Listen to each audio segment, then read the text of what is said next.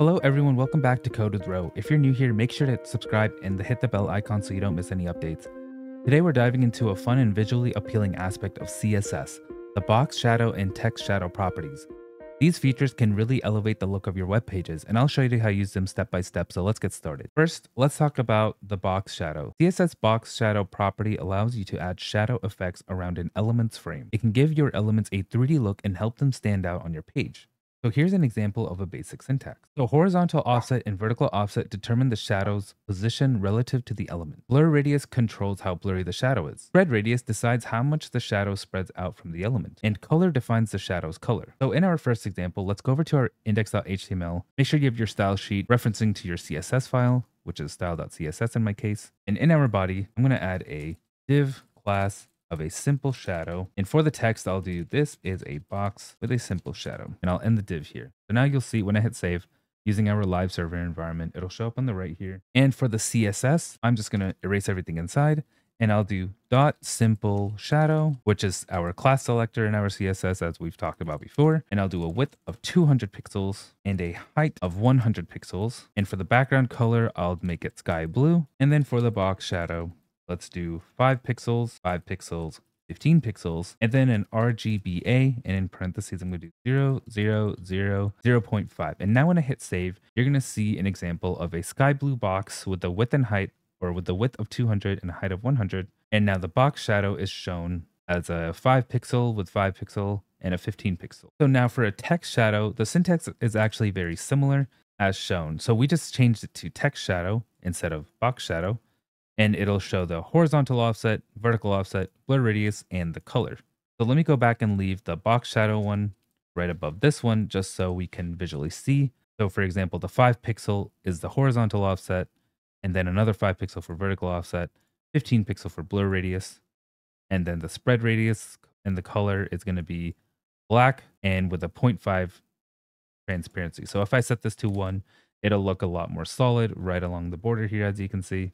But 0.5 gives it that nice blur fogginess in the background. So now let's create a simple header tag of an h1, and a class will be simple text shadow, and it'll just say hello world. And in my style.css, I'm going to add a dot simple text shadow reference the class, and I'll do text shadow.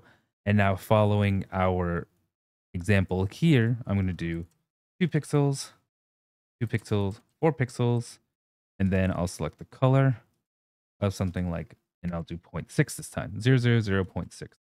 And now you'll see it has this black radius background, or a black background with a bit of a foggy looking background. And now we can combine both properties into a single project. So imagine a card with a title that have both shadows. And here's how you do it. So I'll go down and I'll create a div class called card. And now inside this div, I'm going to add a h2 with a class called card title. And I'll just call this card title.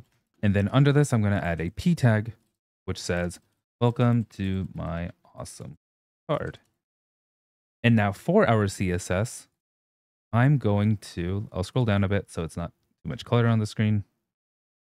I'll do dot card to reference our card class, and I'll do a width 300 pixels, a padding of 20 pixels, a background color of peach puff, and a box shadow that's going to be 0, 0, 10 pixels, and then I'll select the color black with a small amount of transparency.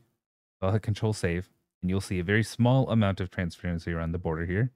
And then for the card title, so card title class, let's do a text shadow of 3 pixels on each side.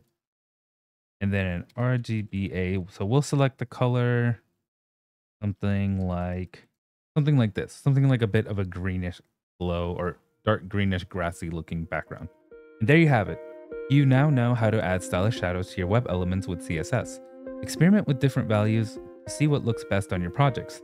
Don't forget to like and subscribe, and check out my Patreon linked below for exclusive content. Thanks for watching, and I'll see you in the next tutorial.